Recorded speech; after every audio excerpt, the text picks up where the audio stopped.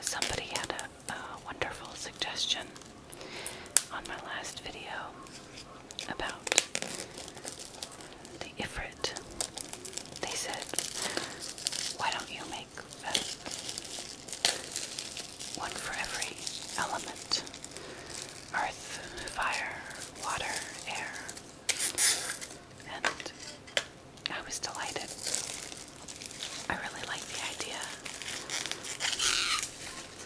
So I think I'm going to do just that.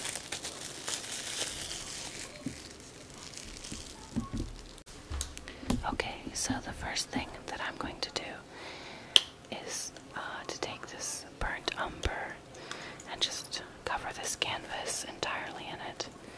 It's just going to be the background for the piece, so it doesn't need to really have a lot of variety of color. I just want it to be sort of consistent. This nice earth tone.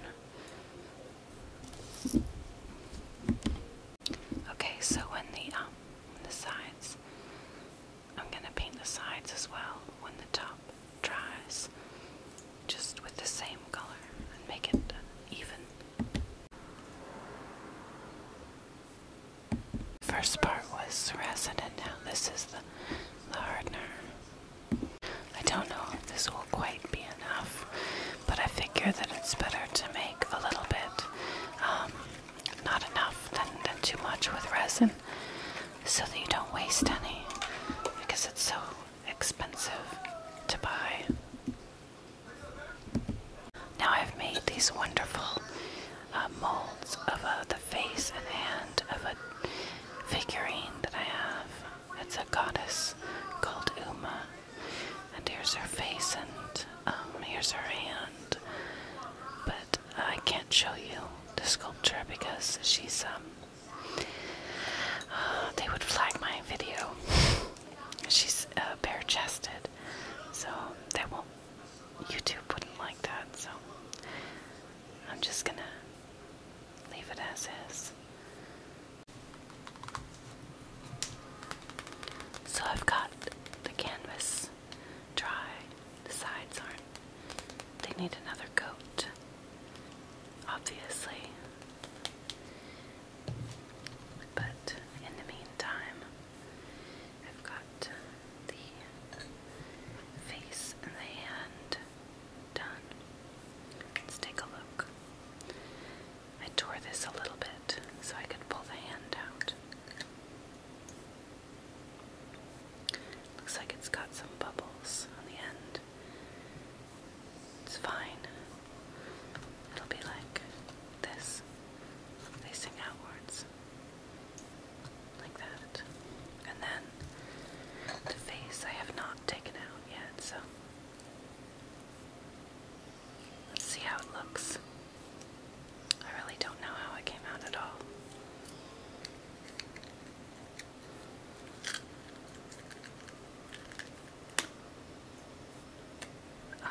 It's great. Look at that. It's perfect. Obviously, it's a little rough around the edges.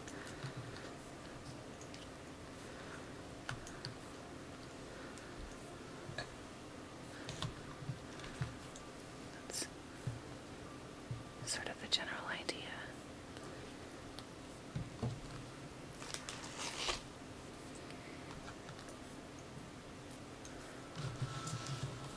Just gonna file the sides down a little bit. Not too much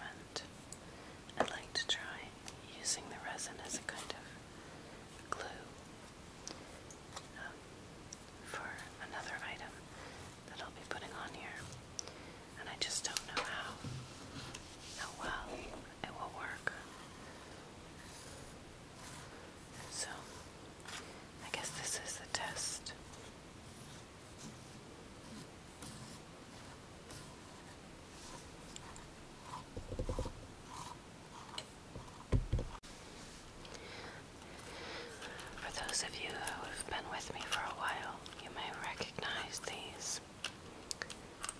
Most of you probably won't, though. I have a very large collection of 2,000 plus year old coins.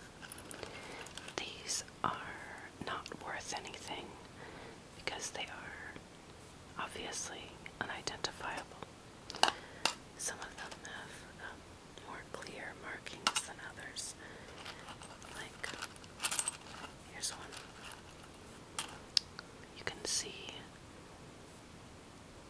You can definitely see something on there.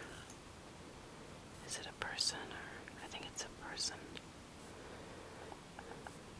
There's definitely an emperor on this side. These are completely real ancient Roman coins. But again, most of them are, they're all valueless. My dad collects Roman coins, and he gives me all the ones that he gets that you can't do anything with. He'll get these large lots of them. But I don't want to be using ones that have identifiable markings. I want the ones that are just slabs of beautiful patina.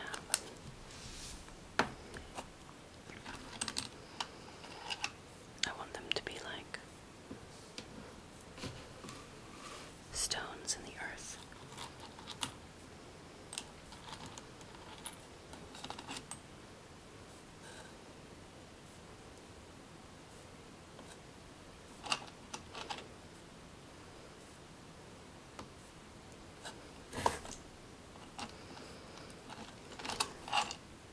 They remind me of a beautiful stones, rocks, the very best ones, but they have this amazing metallic look.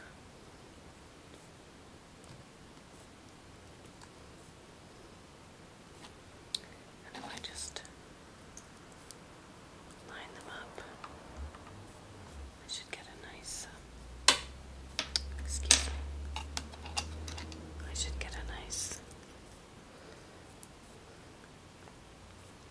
sort of regular look. I'd like to reduce the size, start out a little larger, and then maybe work over to something a little smaller.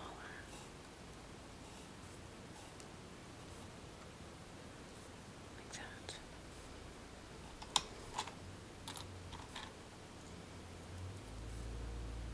See, this one's definitely got a face on it. I'm not going to use that one. Maybe for some other project in the distant future. This one's nice and blank.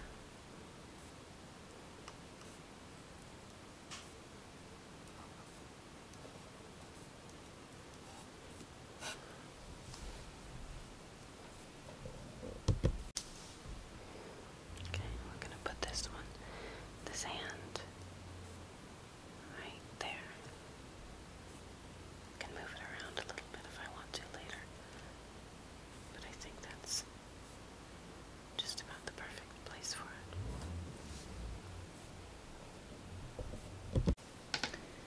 I'm going to paint the face and the hand with resin now. I maybe should have done this before, but I didn't, so that's how I work, I guess. It's a little bit random. This one didn't have any color in it. It's all clear. I don't know if I'll want to put any paint or anything on these afterwards.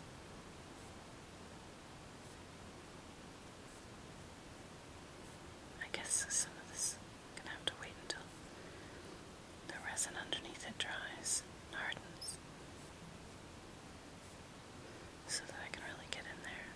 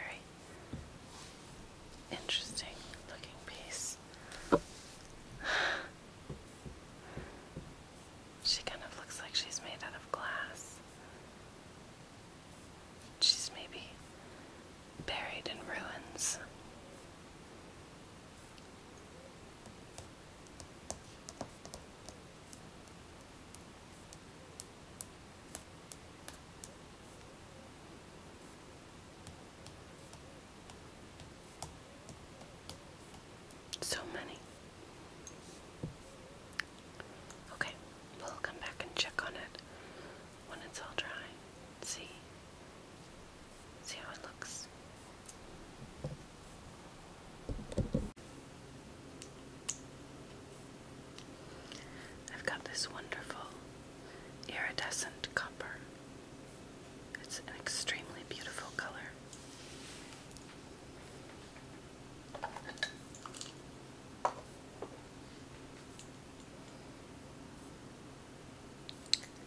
I've got my little brush. Oh, still got some old paint on it, but I got it all out. It's alright. Won't hurt anything. Just gonna go around the edge. Nice big band. All around the edge.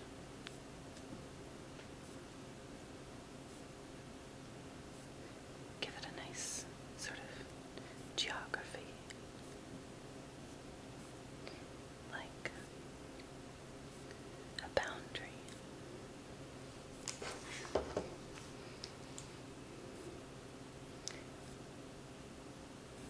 Almost an architectural sort of embellishment.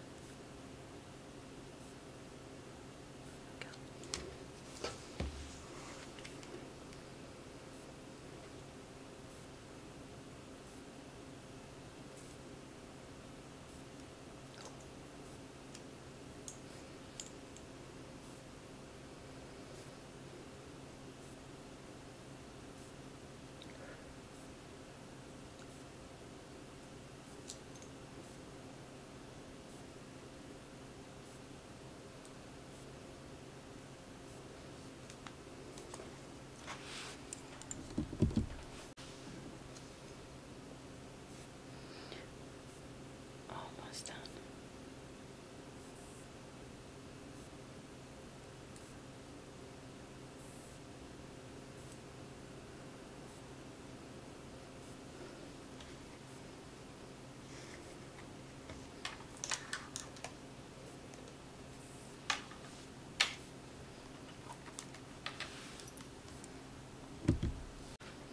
So what I'm going to do now is try an experiment.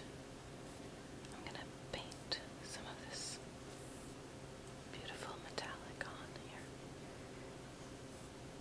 very roughly, and then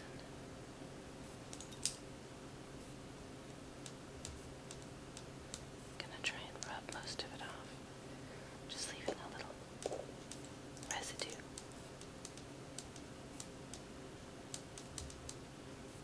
And the parts that didn't fully get sort of polished,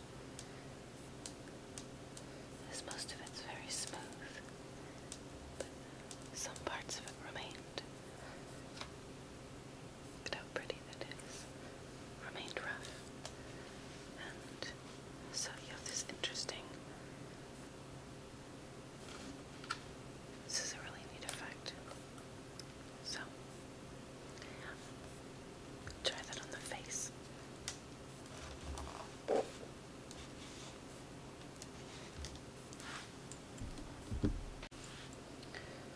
So again, I'm just gonna roughly paint the metallic on, and then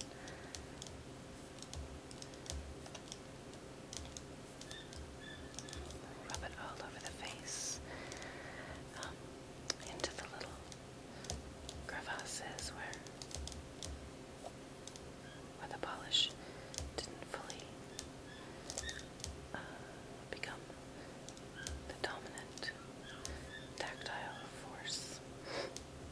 Not sure how to say that. Very interesting. Very, very interesting.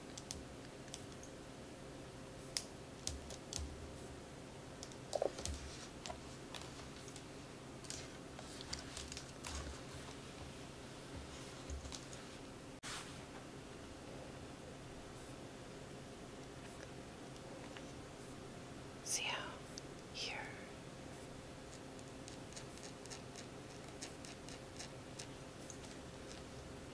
is rough and here is smooth.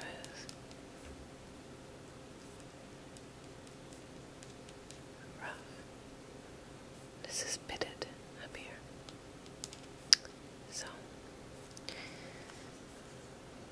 That's why some of the color takes certain places but not others, I think.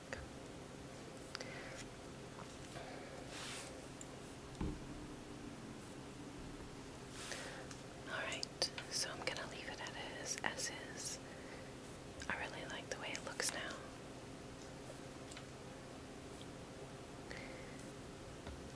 Very unusual. Very zen.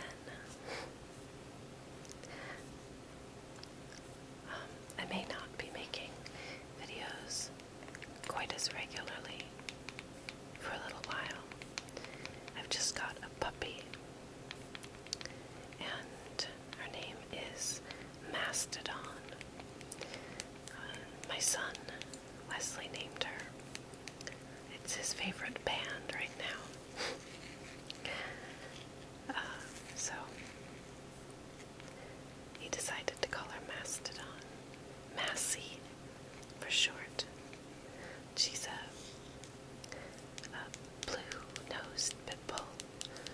She's just about 9 weeks old. And if anybody here has ever had a puppy before, you'll know. I'll be a little busy, so I'll try to keep making videos, but I may miss a week or two here or there.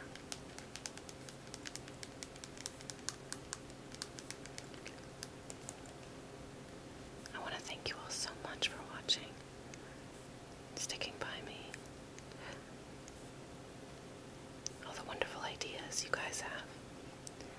This was really inspired by that person who suggested to do other elements.